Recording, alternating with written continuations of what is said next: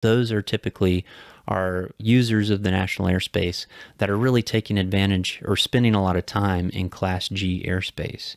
So anytime, kind of to bring this back to an actual point, is anytime you're out there flying and you're learning airspace, you want to look at the airspace you're going to and you want to see, hey, is there Class E to the surface? So let's find one that's Class E to the surface.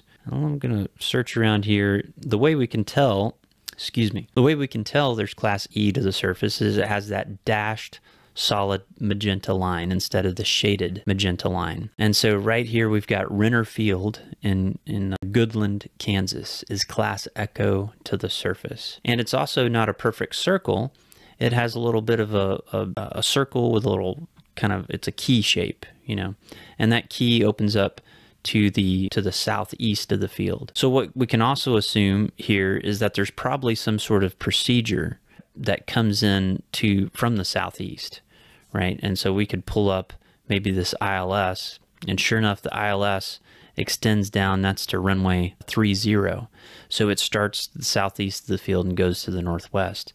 So that key outlet, we could overlay that on our map. So that key opens up, and that's what protects that IFR traffic from now Class Echo. So you have those cloud clearance requirements. It's not just 1 mile clear clouds. You have the clearance requirements to avoid a collision all the way down to the surface. So now we didn't just have an applicant memorize what airspace was, or if you're just watching this as a student, now you kind of know the why behind that.